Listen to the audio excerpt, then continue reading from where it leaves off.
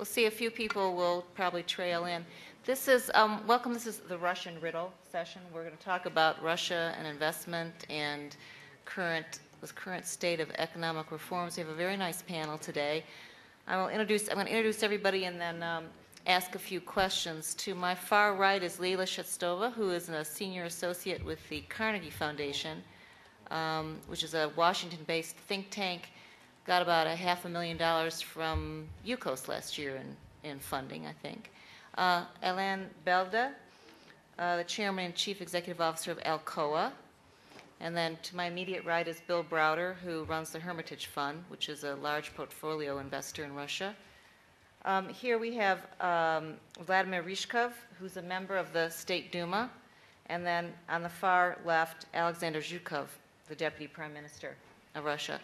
I'm going to start with Mr. Belda. You've made a recent, rather sizable investment in Russia, some rolling plants employing about 13,000 people, $7 million in sales.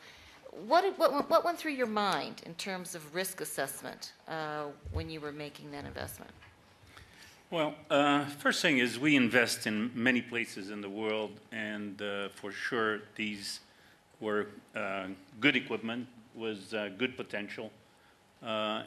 Incredibly good people, was well trained and good capabilities. We think that this is a plant that eventually, as we bring in our technology and knowledge access and train the people, could triple or quadruple in size. And so it's a good financial opportunity. The important decision also was about the political climate in Russia. We operate in many countries who are at different stages of earning their democracy. There's few people in the world believe that you can just copy a book and have one election. The rest of it have to earn it over years. And I think Russia is well in that process. We find that will promote the growth of the internal market, which we want to participate in, and also as a very good base for export for our products. We bring to these places usually our values. They're very strong. They have been tested for over 120 years in the most different places in the world. We think we know we can live them in Russia, and that we can improve the communities in which we work, which is part of our objective. In good communities, you have good business. Our proposition is we will invest, we will make the best we can for the communities and the country, and we expect that should drive good business, not for today, but for the long term. So it's a long-term investment that we've taken here. And you weren't concerned about property rights when you were making this investment? I'm sorry? You were not concerned about property rights when you were making this investment? Not in this specific case. We've taken all the normal precautions that you need to take, and was approved by the highest level in the government. Okay, Bill, we've talked off and on for a long time about Russia and investing in Russia, and I know right now you feel there's a bit of a crisis in confidence in terms of the markets. Markets are not up as much as economic growth and the oil price would suggest. What's going on? I mean, and what can be done to change that? I should start out by saying that normally when I go to international conferences, I complain about Russia, but this is one of the few ones where I'm actually going to tell you something nice about Russia, because I think the mood is incredibly bad. I've been coming to Davos for 5 years, and I think that, and I come here and I spend a lot of time talking to people about Russia, talk to investors, talk to journalists, talk to bankers, and I think there's the biggest gulf right now between what's really happening on the ground and what people's perceptions are that I've ever seen. It can be demonstrated quantitatively if you look at the performance of the Russian stock market, which was up 8% last year, which might not sound terrible, except that oil prices were up 32%, and some similar countries like Saudi Arabia and United Arab Emirates were up 85%, and so Russia underperformed probably by 50%. There's three things that, actually four things that have caused people to completely lose their sense of bearing about Russia. One is obviously UCOS. Two is how the Russians handled this election in Ukraine. Three is the end of the popular election of regional governors. And four is the stalling of a couple of key reforms. And each of these things in their own right is not good, and I wouldn't come here and say any of them were good, but what I would say is that the conclusion that was drawn by many people and by the press to these events has led to sort of an extreme pessimistic reaction. And let me just sort of summarize what people think. They say UCOS was a nationalization, therefore there is a renationalization program taking place, and therefore everything we own is not worth anything. Ukraine, Russia was fighting with America, must be a new Cold War. On the regional governors, it's the end of democracy in Russia. And on reforms, a couple of stalled reforms must mean that there are no more reforms that are going to happen in Russia. And I think the extreme reaction is just not correct, but that is what the market thinks, and that's what people are basically making their decisions about Russia at the moment on. Just to go through those four really quickly, and then I'll let other people talk. As far as UCOS goes, UCOS may have been ugly, it may have been unpleasant, but it was absolutely and clearly the result of one guy's decision to take $15 billion of illegitimately acquired wealth and use that to try to empower himself in an unelected, powerful position in government. And Putin set out to move Russia from a Somalia-like country run by oligarch warlords to an American-style country with a central government, and it was unacceptable to have such things, such people using their money to do those things. And so whatever effect this had, he wasn't going to allow it to happen. And whether we disagree or agree on whether that was the right thing, and I'm sure lots of people have a lot of different opinions here, the one conclusion that one can draw if one understands and has studied the whole situation is that this was absolutely clearly a specific fight over a specific set of issues, and it wasn't the government's desire to renationalize UCOS. It was their desire for Michael Khodorkovsky not to have UCOS. The other important thing in terms of concluding that this is not the beginning of a renationalization program is that there's no other oligarch in Russia that would be stupid enough to step up and try to do the same thing as Michael Khodorkovsky did. If one looks at all of their tax payments at the moment, you can see that they're all have anywhere from they're paying 20% more tax to 400% more tax than they paid in previous years, as everybody understands that it's no longer acceptable not to pay your taxes. So on UCOS, I don't believe it's the beginning of a renationalization program. I think it's a one-off, and if it's true, if I'm correct, then a lot of this fear and hysteria is overplaced. On Ukraine, that's much easier.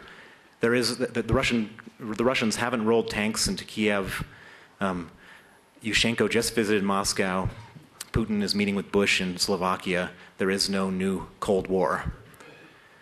On regional governors, this is one that everybody has gotten all exercised about. And if I looked in my high school civics textbook, I'm sure it would say that one shouldn't cancel regional governor elections.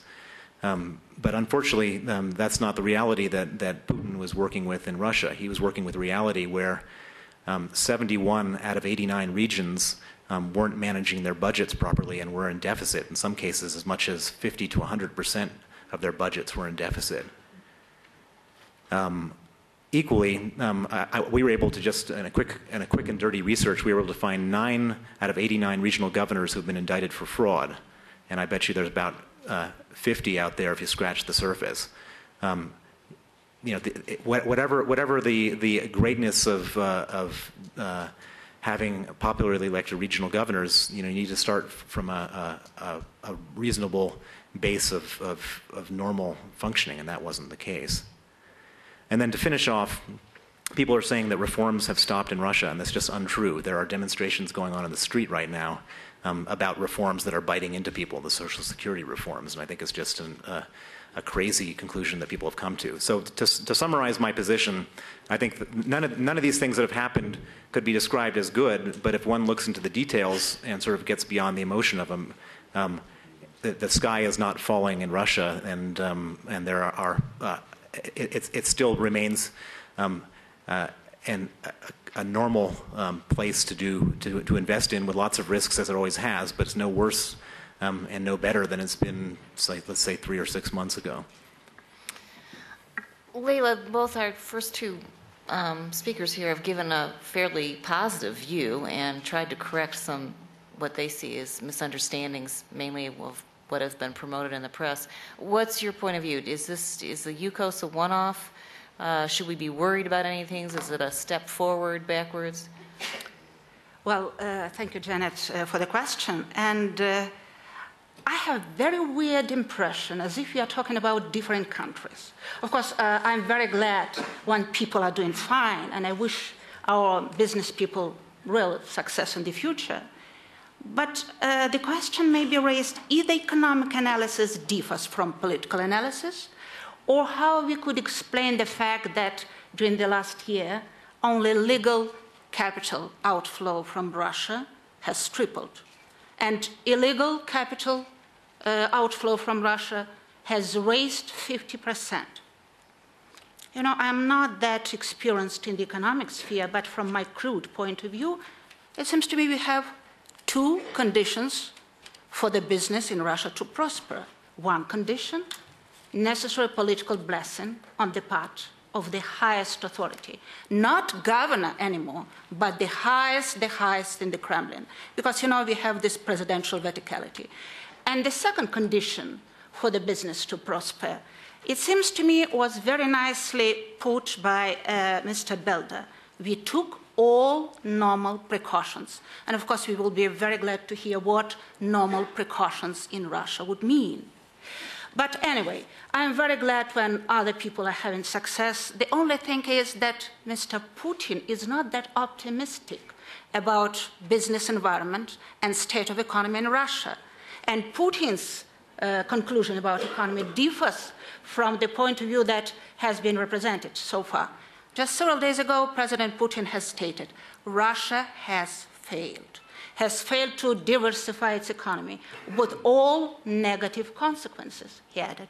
General prosecutor in Russia has said Russia has endemic corruption, no normal rules of the game in the economy, public life, etc., etc., etc. So, you know, people from the Kremlin administration are much more critical of economic performance in Russia. And if you take into account the fact that Russia's economy failed to be diversified, we can make a very cautious conclusion that Russia is a petrostate with all characteristics of this petrostate. Fusion between business and power, social disparities, Mr. Browder, by the way, a little bit touched upon this issue, vulnerability to external shocks, well, and so on, but there is only one thing that I would like you also to pay attention to. Russia is not only a petrostate, but Russia, being a petrostate, wants to be a superpower. Quite a weird schizophrenic hybrid with all strange possible consequences. Well, but maybe my colleagues at the panel will elaborate about normal precautions for the business activity in Russia. I would also address you as a recommendation, maybe someone needs a recommendation. Recommendation put by Helsinki, Sanomat, and Finnish Russian Chamber of Commerce to all those who operate in Russia. This is a very useful book in Finnish and in English. The book says what should be taken as a normal precaution in Russia. And I address you to this book.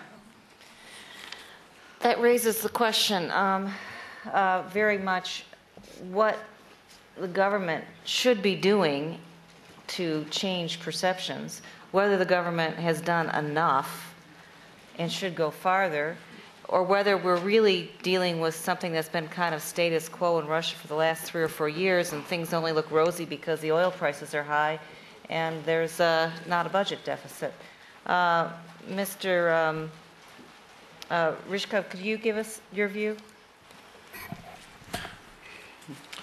Если позволите, я буду говорить по-русски. Прежде всего, я хочу сказать, что я совершенно согласен и с господином Бельда, и с господином Браудером в том отношении, что Россия по-прежнему страна с огромным потенциалом, и что мы должны все сделать все возможное для того, чтобы она становилась как можно более привлекательной и успешной. И, кстати, хочу поблагодарить компанию Alcoa, компанию PP и многие другие компании, которые осуществляют крупные и большие инвестиции в Россию. Надеюсь, что список таких компаний будет расти. That this will continue and that investments will grow. At the same time, there is a part of the Russian parliament which has oppositionist views. And we have to look at not only what is being done correctly, but also what is not being done correctly, and what needs to be corrected, and what needs to be changed. And there are 3 points I would like to make in this connection. First of all, it seems to me that today the Russian leadership has lost the strategic vision of how to run the country. And secondly, as a result of this loss of a strategic vision, the situation in the country is becoming less and less stable, or more unstable, and more crises are emerging. Thirdly, the political system created in the past 5 years is incapable of reacting to these crises and making the necessary changes in policy. Now, a number of arguments. Much that is positive has been done in these past few years. Our gold and currency reserves have increased. The inflation rate has been brought down. The government is each year, and we approve this, is running a surplus budget, which is being unswervingly carried out. The tax burden has been reduced, but strange to relate, all of these reforms are being undertaken by just one part of the government. Another part of the government seems to be working to counter or to undo these reforms. Let me give you some examples. When one part of the government is striving to enliven the stock market, the other one is undermining Zhukov. If you look at the stock market in recent years, it hasn't grown. If you compare it with India, Brazil, China, and so on, there's been no growth in the securities market. And then one part of the government is reducing taxes, and yet another part of the government is issuing billions of bills to companies. And there has been a fourfold increase in the outflow of capital, for example, when compared with earlier years. Whereas one part of the government is calling for liberalization of the economy and the demonopolization of the economy, the other part of the government is taking assets into the hands of the state to state monopolies. If you look at the degree of monopolization of the economy, is more than it was. It's higher than it was 5 years ago. And that's not me saying this. The reforming part of the government, which belongs to Zhukov, is finding its efforts being brought to naught, whereas another part of the government, which evidently has different views, has a very different view of the situation in Russia. The result is a Russian paradox. We've heard that there was much panic about Zhukov, about the situation in Ukraine, and so on. But look at other factors, too, which are bound to put us on our guard. The Russian paradox is that the quantitative indicators are getting better, but the qualitative indicators in these past 5 years have got worse. For example, the level of corruption, the degree of corruption, has increased rather than declining in the past 5 years, according to independent surveys. And other social tension is also increasing. If we look at the demographic situation in Russia, this too is deteriorating. The population is declining by 700,000 or 800,000 people a year. Life expectancy is also declining. We are at the 107th position in the world, in the world tables. If we look at a whole series of international ratings, such as the investment, attractiveness, competitiveness, and so on, Now let's look at the institutions. Unfortunately, the courts continue to be plaything in the hands of officials. The situation with the courts is catastrophic, and this is not my evaluation.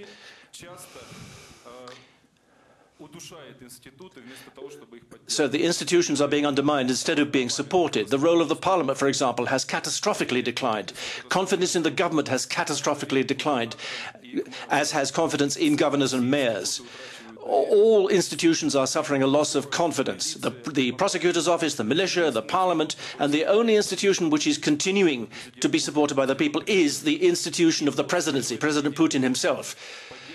And the support for the president himself fell by 16% in the first part of the year, and has reached its lowest level in the 5 years or so of his presidency. There is no effective protection of property. There is no proper protection of contracts or of human rights.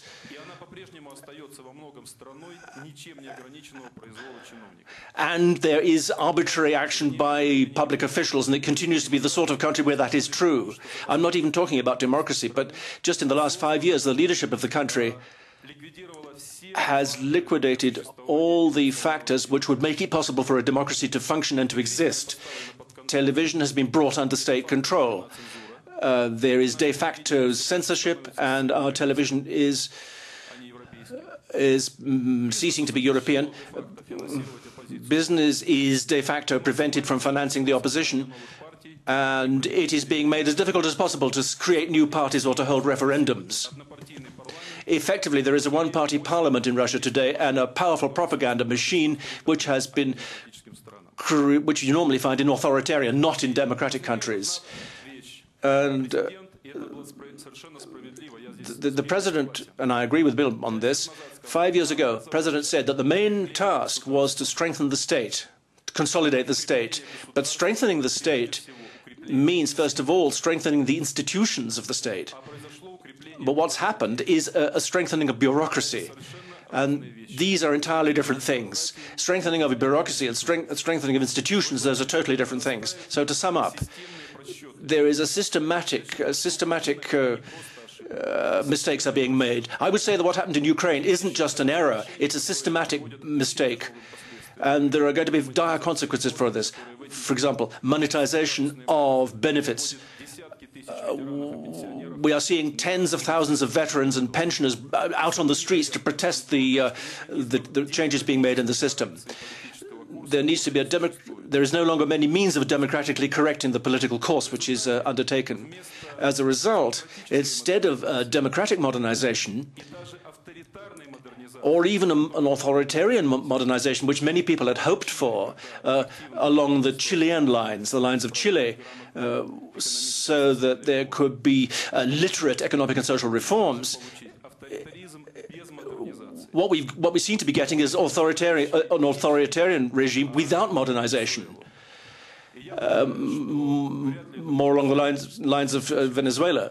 So we can only hope for brilliant results against all this background. Thank you.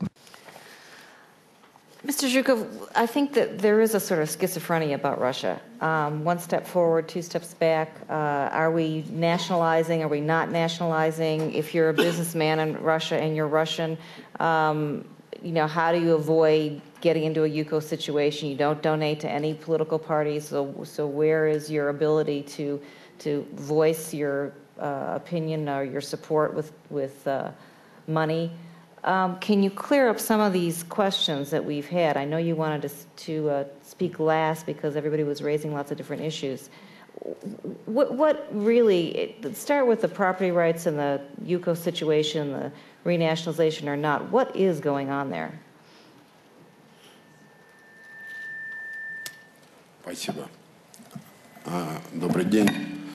Good afternoon. Well, yes, this is a dangerous disease and it has to be treated, has to be cured. Let me begin by replying to the main question raised in this session, which is what is the response to the Russian enigma, if indeed there is a Russian enigma? I think the answer is very simple. The Russian government, which exists, and there's only one government in Russia, and there's only one president in Russia, and I think the reply is very simple. Russia sees itself only as a democratic and civil society, only as a country with a competitive economy, and it doesn't see itself in any other terms than that. That is the simple answer to the Russian enigma. In reality, all the institutional, economic, and social reforms which are being undertaken in Russia today, and in my view, those reforms which are being undertaken in Russia today can serve. The only analogy we can find in our history is in the reforms of the early 1990s. Reforms in the social sphere are just as necessary and just as painful as the vision of free pricing that was the vision of the early 1990s. And the reforms which are the market reforms which are underway in Russia today, we haven't seen in recent years.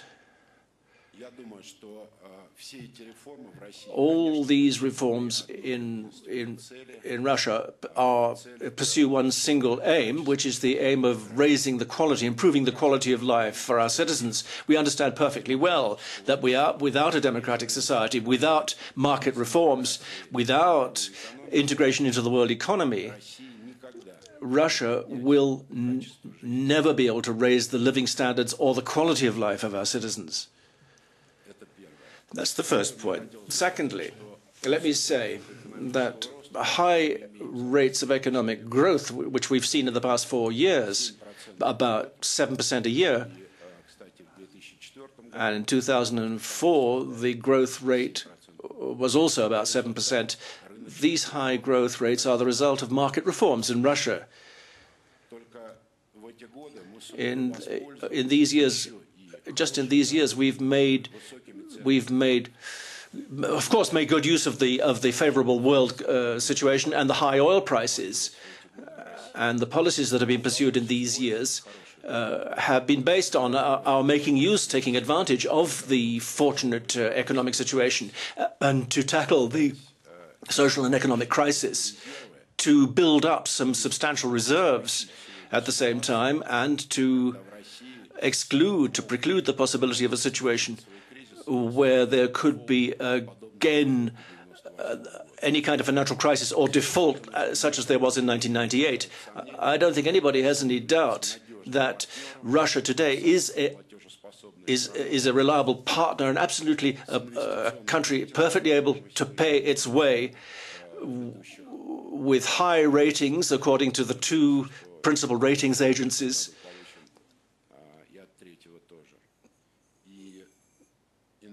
And also, I hope we shall get a good rating from the third one as well. And the investment climate is better than it was back in the 1990s.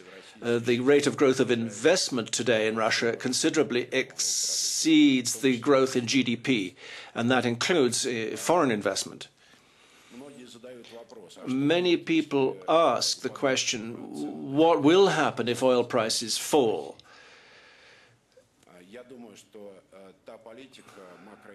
And I think that our macroeconomic and other policies are enabling us to build up reserves that will create the confidence that even if there is a decline in oil prices, if it goes down to $15 a barrel, that was the lowest level I think we've seen in recent years, and that's extremely improbable, but even if it were to go that low, there isn't going to be an economic decline in Russia in consequence. So far as that goes, then, I think I can answer unambiguously that as of today, we are protected against economic crises.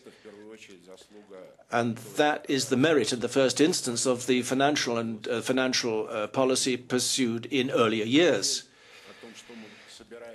Now, as to our intentions for further reform, yes, in reality, the Russian economy does continue to be very much dependent on the world economic situation, and half of economic growth is ensured by the high oil prices.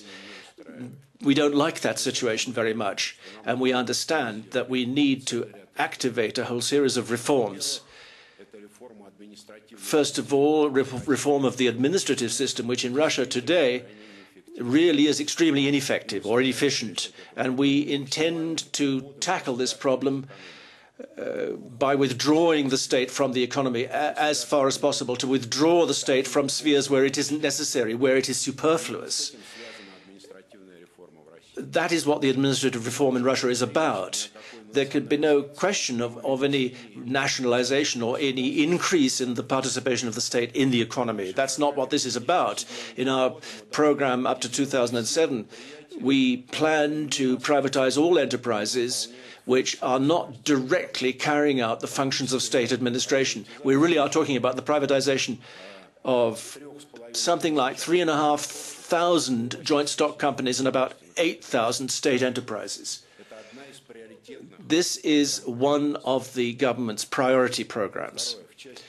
Secondly, demonopolization. Yes, the Russian economy is quite highly monopolized. That continues to be the case. But you should look at the trend, look at the direction in which we're moving. Even the demonopolization of natural monopolies where the state was fully in control previously. Look at the railways, for example. Already today, the Russian railway system is a joint stock company, and if we look at and much of the freight carried on the railway system is now in the competitive sector. We are demonopolizing this sector, and the same thing is true of electricity. In our plan up to 2006, we will create generating companies. So part of what was previously a wholly monopolistic market will become in part competitive.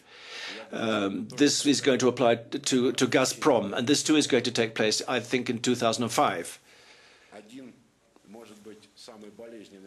Perhaps the most painful question that has been touched upon today concerns taxes. And let me explain to you what is happened in the recent years with taxes. In the 90s, we had very high tax rates and a complete tax evasion, refusal to pay taxes. We had everything moving offshore and so on and so forth. We've removed almost all the taxes. The tax on physical persons of 13%, the profit tax on the profit of enterprises. We've considerably reduced payroll taxes. And we intend to reduce VAT. The tax burden in Russia is already lower than it is in many European countries. But at the same time, naturally, we are demanding that there should be full payment of taxes. Many people have understood this and have restructured and started structuring their tax payments differently. Some have not yet understood these changes and are continuing to employ various offshore arrangements. These are still being made use of. But I can say that we shall continue to tighten up the tax administration, the administration of taxes. We are reducing the taxes, but we are toughening up the administration of the taxes. Our tax legislation, unfortunately, continues to contain a number of obscurities, unclear areas, which makes it difficult for the tax officials to administer the system. We are changing the approach. We are clarifying our tax legislation so that it will no longer be possible for the officials will no longer have difficulty in dealing with companies. The procedure for undertaking tax verification or tax checks is also being modernized and clarified. And there's going to be better protection against improper action by the tax inspectorate. We're going to categorically insist upon and on cutting off all possible means and methods of tax evasion. So much for those subjects. Finally, coming back to the social reforms in the social sphere. Yes, in Russia for 14 years we feared to set about serious reforms in the social sphere. But can there be a normal economy where half of the country's citizens use public transport free of charge, not paying a single kopeck for public transport? Is it normal in any country's economy that more than half the citizens should pay nothing for their flat, for their accommodation, for their communal services, and so on and so forth? These are leftovers of the socialist system. This is something which makes it impossible to conduct normal market-based relations in a most important sphere. But of course, people in Russia have grown accustomed to this. This is the heritage. This is the heritage of our socialist or our communist past. And we're trying to change people's attitudes and their mentality. And of course, that's a very difficult part of the aspect of the reform. And that's bound to drive down public approval of the government. This would happen in any country, in any government. But without these reforms, we're unable to move ahead. This has to be understood, and there shouldn't be any speculation on this. People shouldn't say that there is lack of trust in the government or lack of confidence because the reforms are not being carried out. After these reforms are being completed, people will then feel considerable relief. The quality of the services which they will receive in all of these spheres, which to this day had not been reformed, and it's an enormous sphere in the Russian economy, these improvements are going to make it possible for us to have a qualitative breakthrough in very many areas in which we were unable to move ahead in the past. This is something people really need to understand.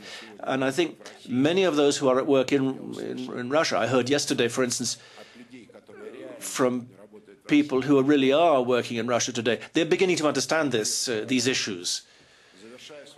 And in completing my remarks, let me say once again that Russia will, as it has done in the past, will do everything possible, will bend every effort to ensure that it is integrated to the maximum extent possible in the world economy. We are going to be joining the World Trade Organization this year, and our plans include bringing up our enterprises to international standards of accounting, international accounting standards. That's something else we plan to do this year. We want to comply with the standards set by the International Monetary Fund, the IMF, according to which all economic indicators in our country will be brought into line with world practice, which is followed today. In conclusion, therefore, let me say that if anybody today believes that there is a possibility of choosing either one of two directions, either moving towards the development of democracy or a possible move towards authoritarianism, let me say that we don't see such an alternative here. There's no question at all that Russia will remain a democratic country and will endeavor to the utmost extent to join the world economy. Thank you.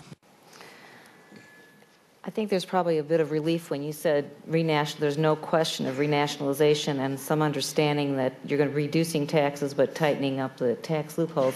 But can you just tell us really, are you saying that the UCO situation, that very messy seizure of the main production asset, that's a one-off?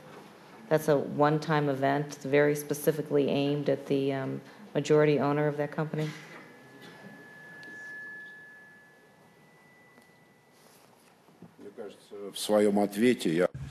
Well, in my reply, I tried to be very clear in stating our position as regards companies which are evading the payment of their taxes. Okay, thank you. In other words, they weren't paying their taxes from your point of view. Lila, did you want to say something? Well, if I may participate in the discussion, я продолжу по-русски. I shall continue in Russian. Zhukov не нуждается в моей функции в качестве пиар-агента, но я хочу сказать. I don't think the previous speaker needs any kind of PR work from me, but he's the most respected member of the Russian government, who yet does not enjoy very high ratings in society, and yet 50% 50% of the Russian population considers that the government is not effective.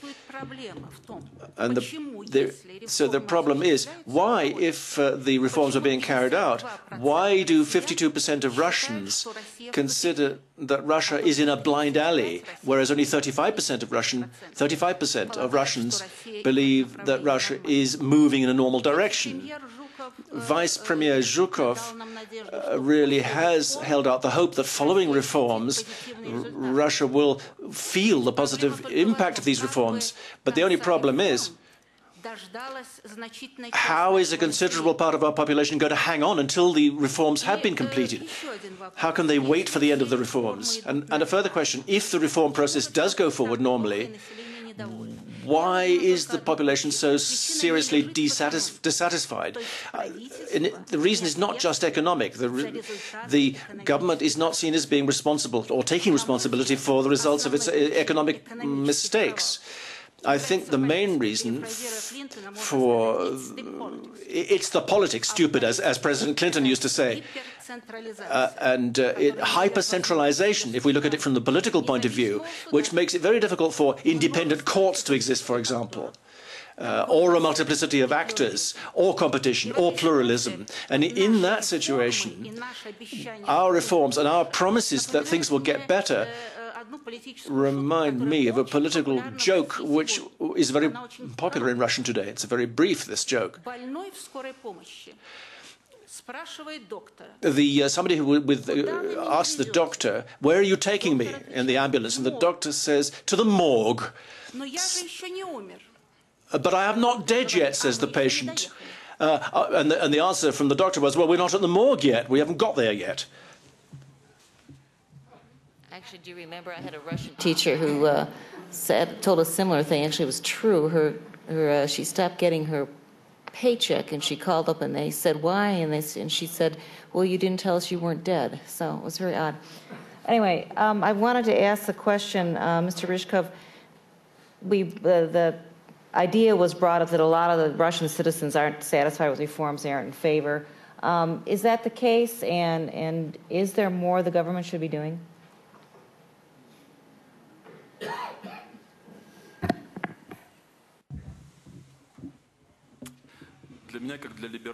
Well, for me, as a liberal, the question of social reform is at the same time very important and very difficult.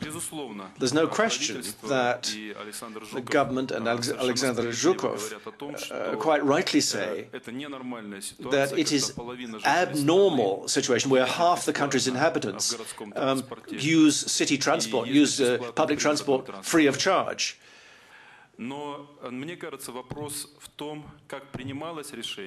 But the question is, how were these decisions taken and how they are being carried out? And I think in both of these processes you can see all of the failings of the monopolistic system which still exists in Russia today. You've got this paradox. The government says we're in favor of pluralism in the economy and yet has no objections whatever to monopolism in politics. So when the social reforms were being discussed, there was no possibility for us in Parliament to uphold or to defend an alternative view, because in Parliament today the constitutional majority is the President's party. So this mechanism whereby the government introduces a bill and almost without amendment it is then approved by Parliament, and all of this is done in a period of 3 months, and it affects tens of millions of people. This is not the kind of mechanism which is going to help us to preclude social tensions and protests. And so far as the contents of reform is concerned, why are they so unpopular? They are unpopular for one simple reason, because a lot of things have not been taken into account. Because of the way the decisions were taken, a very small group of people elaborated the reforms, and then the Parliament simply supported it because it supports anything that the government puts before it. For these reasons, an awful lot was forgotten about and was not taken into account. For example, it turned out that in most cities, people are simply not able to live because at one and the same time they have to pay for municipal transport transport, for suburban transport as well. They have problems with paying for the telephone, paying for the rates. The rents have been increased. The rates have been increased for municipal and suburban transport, and yet their pensions are still at the same level. And millions of people have gotten not a kopeck in addition of extra money, and yet their outgoings have sharply increased. Now, I think that if the political system in Russia were better balanced, if it were possible in Parliament to have a real discussion and to correct draft legislation, then I think that there has to be a better idea of the social reforms, but it has to be done in such a way that millions of people, maybe tens of millions of people in the country today, who are really suffering from this, should not suffer. And if the government does need very quickly and urgently to take corrective measures, such as, for example, to reintroduce travel passes, or to increase pensions, or to increase compensation payments in compensation, to take. But unfortunately, dear friends, the trust has already been broken. Trust has already been undermined. And it seems to me, and I tried to say this earlier in my third point, that a political system where decisions are taken by a very small number of people without any broad discussion in society, without any corrections or amendments from the parliament, without consideration of alternatives, that is a very dangerous system. And very similar decisions were taken about Ukraine. Nobody took part in the discussion about Ukraine. The decision was taken in the Kremlin, not by the parliament, not by the political parties, not by the economic interest groups. None of these parties or stakeholders was involved in a discussion of what the proper Russian attitude to Ukraine should be. And even the people who are closest to us today are now further away from us than they were 6 months ago. So to sum up, I think I can say that I think we have an absolutely incorrect decision-making mechanism where there is such a monopoly of power, and this means that many systematic mistakes are made which could have been avoided. Thank you. Mr. Zhukov. Да, мне хотелось бы обратить внимание на два обстоятельства. Well, I'd like to draw attention to two facts, or two myths, if you like, which are very often heard in regard to the political situation in today's Russia. In Russia, for more than 10 years, there was an absolutely absurd situation whereby Parliament was, in essence, in opposition to the government. In Parliament, there was a majority of left-wing parties, while the government was carrying through liberal and market-oriented reforms, and as a result, absolutely absurd laws were passed which are impossible to implement, and the government, for all practical purposes, never has implemented them. So this was simply deception of the people. There was a left-wing parliament which adopted laws that could not be implemented, so the government doesn't implement them. And for the first time in this parliament, we now have a normal situation which you would find in any civilized country, whereby there is a parliamentary majority which supports the government. That is a normal situation in any country. And of course, the parliamentary majority adopts the bills that are put to it by the government. That is an absolutely normal and correct situation, because there is mutual responsibility then for decision-making. Both the parliament and the executive arm of government share the responsibility for legislation. And of course, the opposition, just as in any other country, the opposition is going to vote against laws which say 2 + 2 is 4. Again, this is absolutely normal. And the same thing happens in our country. So to tell all kinds of stories, of all kinds of fables about what's to be found in our legislation, you should remember that for the first time we have dared to adopt legislation which is extremely unpopular.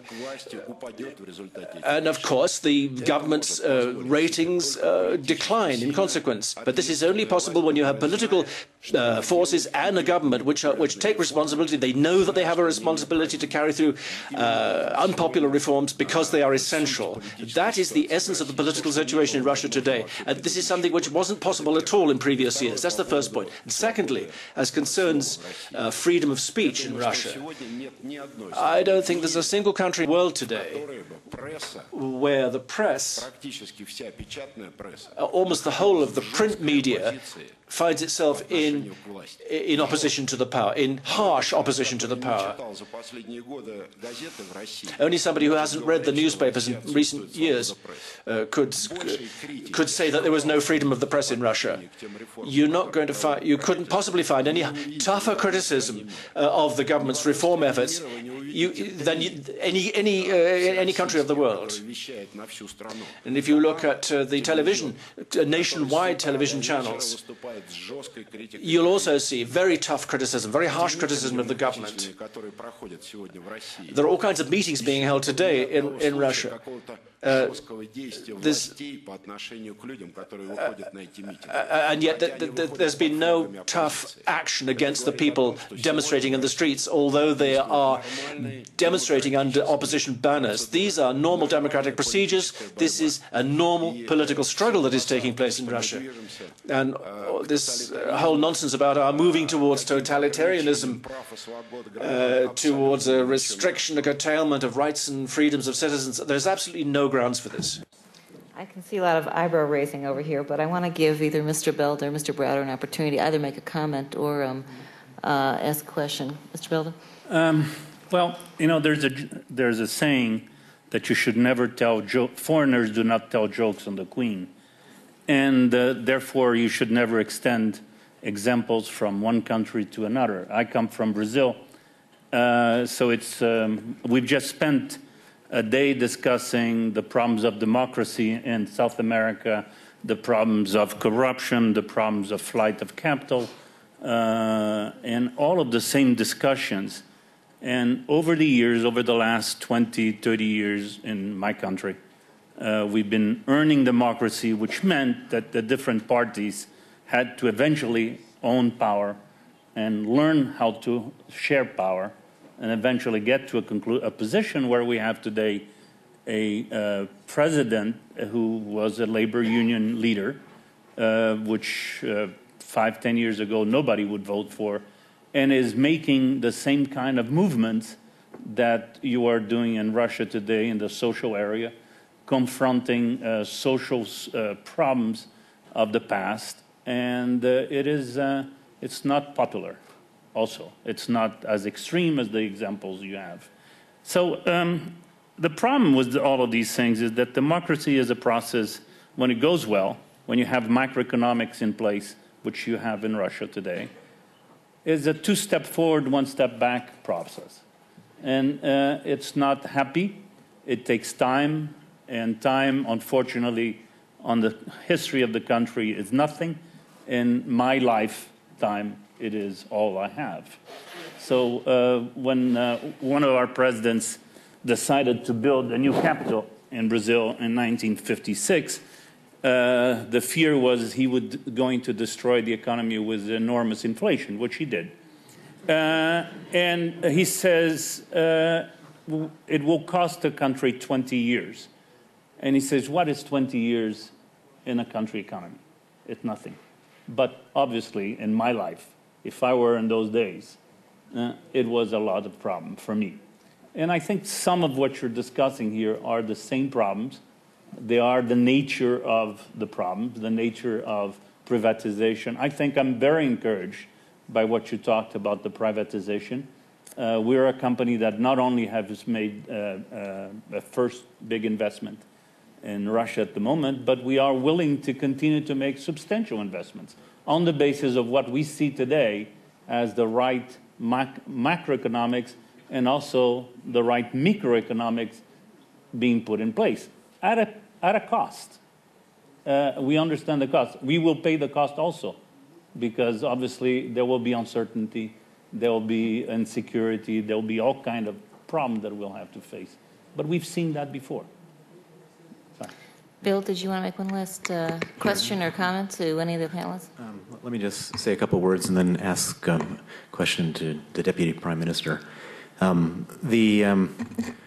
don't think as a foreigner, even though I live in Russia, that I'm qualified to make political statements or comments, nor should I comment about social security reform, because those are issues that affect Russian people and don't affect me. But we are sitting here in an audience of international investors, and everyone's sitting here watching all of this and wondering, is Russia a good place or a bad place to invest? And Mr.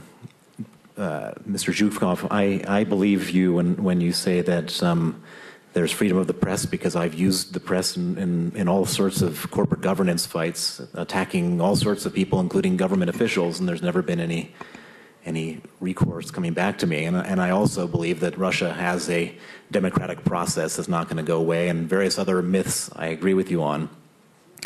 The problem is that a lot of other people don't. And I don't know if you've ever heard of the television show West Wing in America.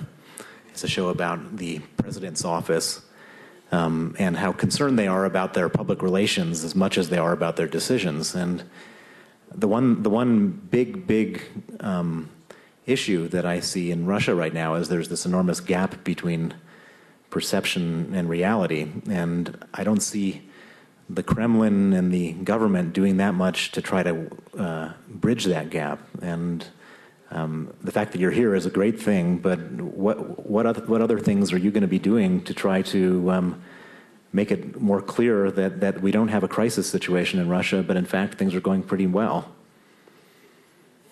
Can you reply to that? And perhaps you should just get together with Martin Sorrell while he's here. Хороший вопрос, спасибо. Я пытаюсь сделать. Well, yes, try to do that, but you're right in part. Last year, we had about a 40% rise in the securities market, in the stock market in Russia. And that's a kind of additional, but there wasn't any need for additional advertisement or propaganda to attract investors. When you see a 7% annual growth rate in our increase in our gold and currency up to $125 billion equivalent, these figures speak for themselves, and so does the investment rating enjoyed by Russia. These are objective indicators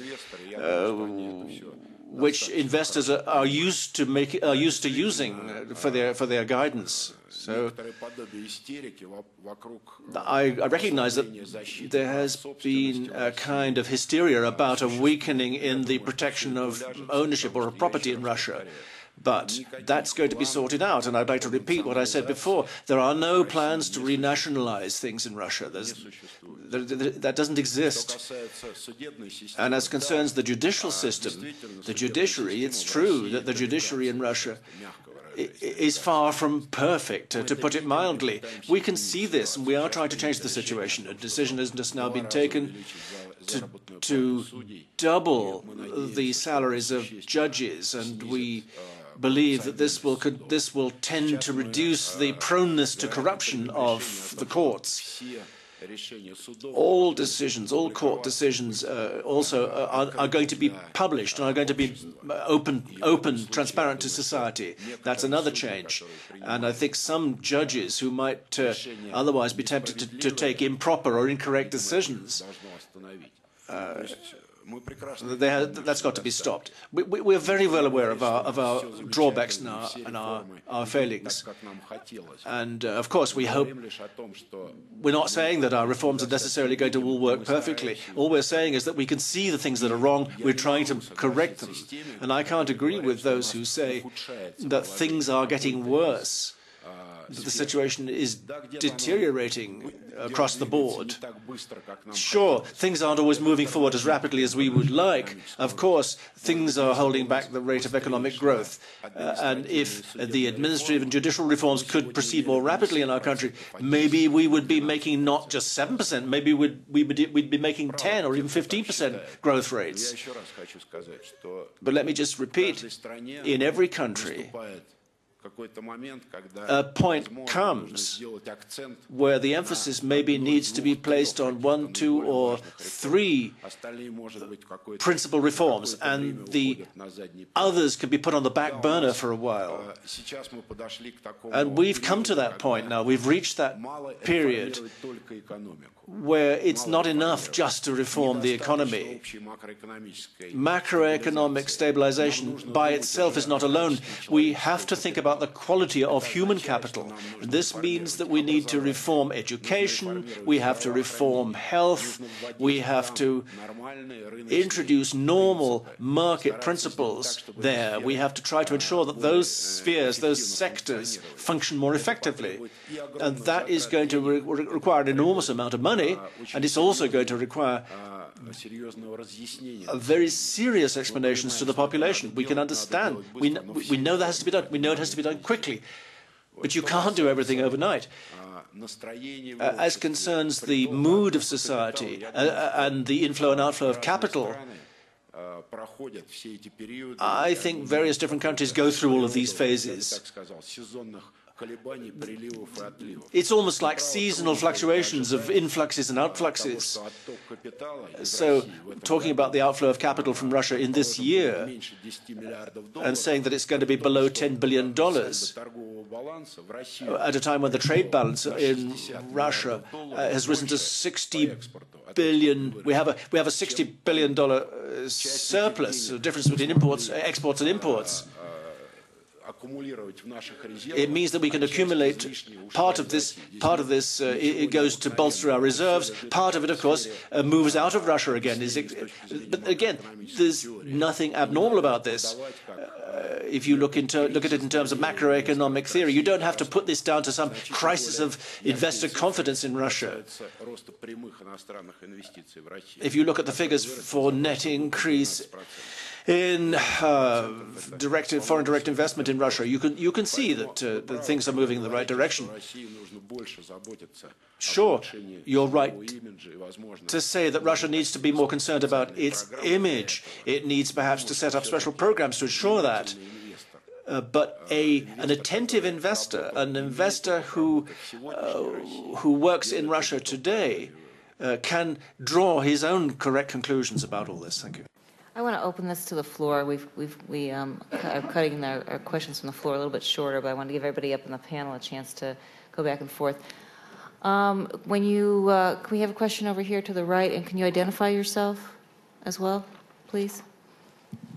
Katrin Bernhold from the International Herald Tribune. I have a question for the panel, for Mrs. Shevtsova and Mr. Zhukov in particular. We're seeing very clearly, if we're looking at the list of topics at Davos this year, that Russia has gone somewhat off the radar screen, and this is obviously what this discussion is in part about. China and India are much more on the radar. And my question is, to what extent is this a limited window of opportunity for Russia to get itself back on track? Whether or not it's just a matter of perception or reality, but the fact is there is a crisis in confidence. Do you think that the next decade or even 5 to 10 years are crucial to the extent that investments that right now, as a new economic world map is emerging, if you like, Western investors are putting their eggs into Asia and maybe into Brazil? Are there potential lock-in effects that will harm Russia and make it more difficult in 5 to 10 years to sort of succeed as one of the BRIC countries that only 2 years ago was still mentioned in the same breath as the other two economies that I mentioned? Thanks. Leila? Очень коротко. Very briefly. Russia is in the epicenter of attention, not only in Davos. This is happening elsewhere too, in other fora. When there is a crisis in Russia, either Russia is seen as an extraordinarily successful country, but Russia is on the outs today, and I think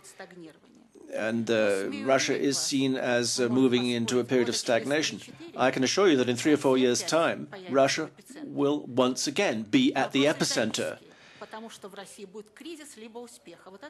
It's either a crisis or it's seen as a success story. There seem to be no other possibilities. Mr. Zhukov, do you feel that Russia's fallen off the map in terms of competition between particularly India and China?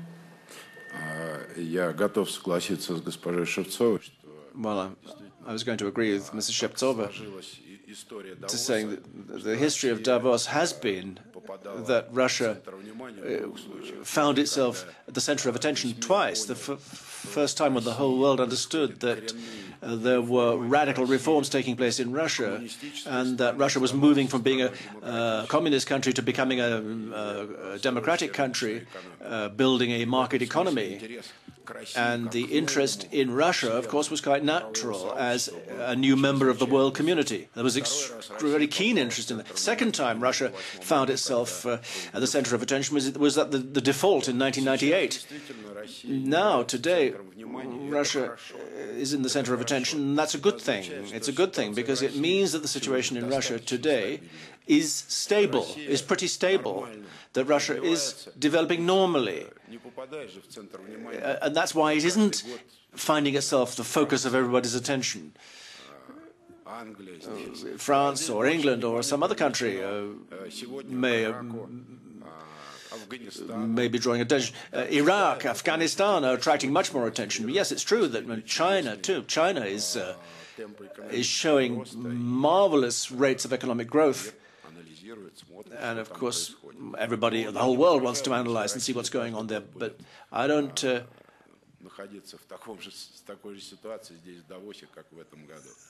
suppose Russia will always be in the situation at Davos that it is this year. Question here in the front.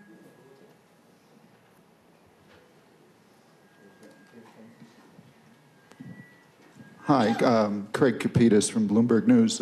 One is reminded of U.S. Ambassador to Moscow Chip Boland's statement, never trust anyone who tells you they don't get drunk on champagne or can tell you what's going to happen in Russia. With that in mind, I'd like to know from Mr. Zhukov and Mr. Ryzhkov, have we reached a point now in Moscow, in Russia, where a businessman who has paid his taxes can put as much money as he wants into an opposition candidate or candidates without fear of jail or other persecution by the government? And I'd like to hear from both of you on that point, if we've reached that point. Судя по тому, что никто оппозиции денег не дает, so long as nobody is giving money to the opposition, we haven't yet reached that position. Secondly, as concerns freedom of the press, we've got 10 Moscow newspapers. The 10 biggest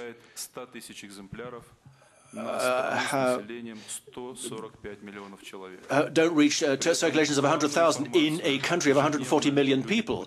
So it is countrywide federal television that people get their news from, and not one of those television channels is independent or gives a full picture of what's going on in the country, particularly as concerns the monetization of benefits and the street protests in response.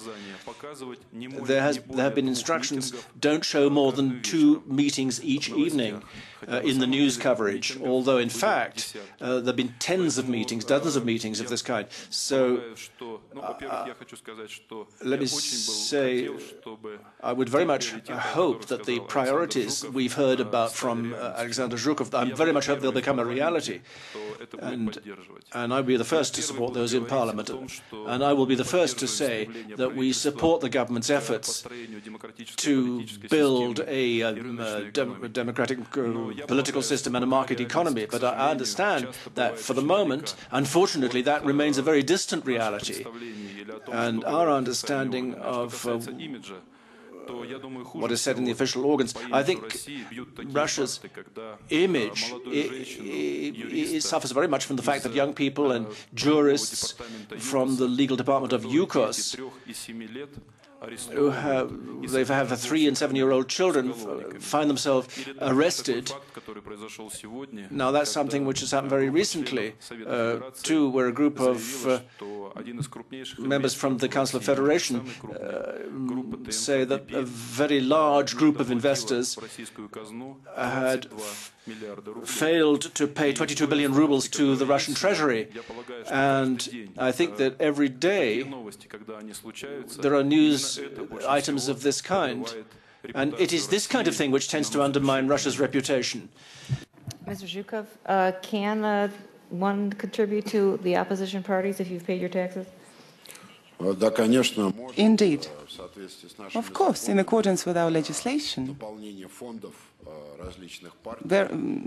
Various parties can accumulate various funds, and of course they can receive donations from business, and it's happening at every election campaign. This is perfectly legal and normal. There are no problems here. Moreover, almost every single party, and in particular those represented in the parliament, including left-wing parties, they all have people that have come there from large business. They continue to co-own, to have shares in large companies, and of course take part in financing these parties. Back of the room. I'm Maria Vlasova, the co-chair of the Healthcare Committee in the American Chamber of Commerce in Moscow. 3 years ago, we put together a report on the status of Russian healthcare. And we said that after completing radical reforms in the area of taxes, macroeconomics, one of the most unreformed sectors of the entire Russian economy was healthcare. And 3 years ago, when we put together this report and distributed it to the presidential administration, to the Russian government, we couldn't have hoped for the radicalness of the reforms that the Russian government announced last year in the area of healthcare. I think the significance and the scope of the reform of the healthcare that is just being launched by the Russian government is yet not understood either inside the country or outside the country.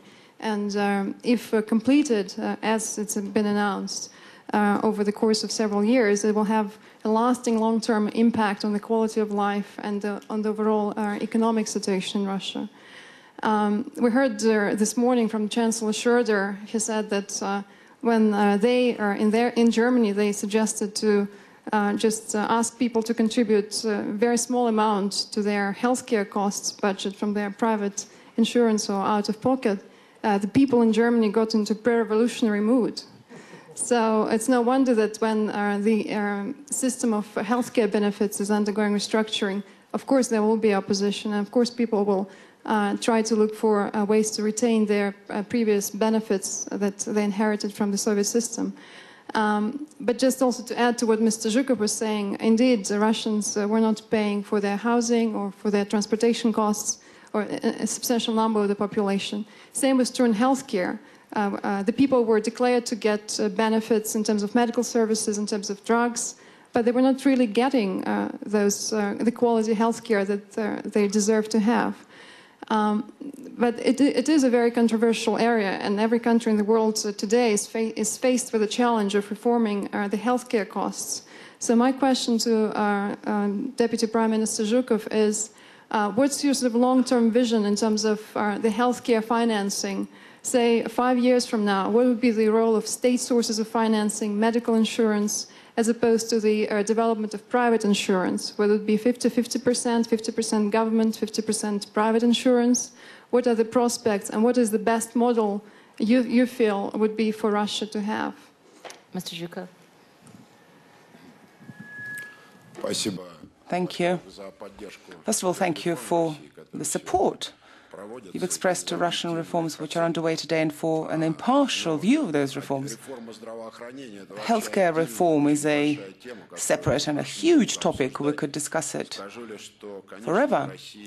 All I can say is that, of course, healthcare requires a very, very deep and wide-ranging reform. Unfortunately, we've inherited this from the Soviet times totally unreformed. We have health insurance, both compulsory and voluntary. But sadly, the system just goes on and all it does is financing medical clinics and other establishments. What we'd like to do is introduce proper health insurance. There'll be a required minimum, a standard minimum of medical services paid for by the state, and everybody in the country will be eligible for these services. As far as anything of higher quality, any other medical services will be paid for through health insurance, mainly through voluntary health insurance. Of course, the reform of this system would be another very painful social reform. We shall, of course, tackle it, but first we must finish with what we've started. I think we'll take one more question.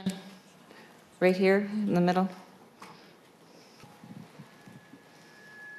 And could you identify yourself, please? Ruben Vardanyan, Troika Dialogue, Investment Bank. Ruben Vardanyan, Troika Dialogue, Investment Bank. After 15 years of reforms and this transition period in Russia, there isn't a single business school in Russia yet. You are planning to reform our education system. It requires serious reform indeed, but I think there is a separate issue of selecting elite, high-quality, very professional staff to work in such business schools. Now, we're talking about Russia's future. In Davos, we always talk about today and tomorrow. We mustn't ignore this problem in Russia and to hope that it'll be solved all by itself at some point in time. What kind of plans do you have in government? And what kind of dialogue do you have in government with private sector to sort out our education system? Thank you for your question. Yes, indeed. Many of our people have been trained in Western business schools. We have 2 projects aimed at creating very high-level business schools in Russia. I mean, there are very many, all kinds of business schools in Russia, but sadly, the training that they provide is not sufficient. People that graduate are not well trained yet. So we have programs, and we think that the issue of training and the issue of reforming the entire education system is one of the most important ones for us. Today, large and developing Russian companies who are competing in the international markets today quite successfully, those who are largest players, each in their own field, in steel, power, oil and energy, etc., they are experiencing shortage of well-qualified staff in Russia. It is becoming a big problem. At the moment, they are training people themselves. But business in Russia is developing. We can see it. And if today we just are experiencing accelerated development of large companies, we're trying to create good environment for SMEs to develop. And of course, we'll need more highly trained people. You're quite right. I think that's it. That's all we have time for. Thank you, everybody on the panel, and thank you in the audience very much.